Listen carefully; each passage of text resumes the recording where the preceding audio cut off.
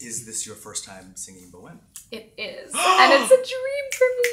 I'm so thrilled. That. Something I've always wanted to sing and have been in love with this opera for as long as I can remember. And I'm glad that I waited because some things come to you when you're really ready for them. And I feel like that's now. Find out. Love it. And this is also my first time doing Bohème, and Marcello's a dream role of mine. So I think to bring that to life outside and for a lot of excited people is going to be really fun. Well, I think for me it's been interesting.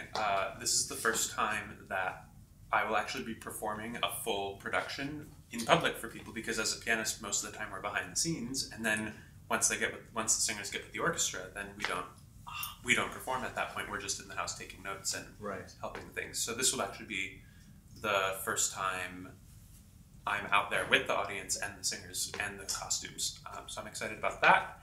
And I think preparing it, I have to prepare it in a much different way than I would if it was just rehearsing, since I have to prepare it also as a performer, right?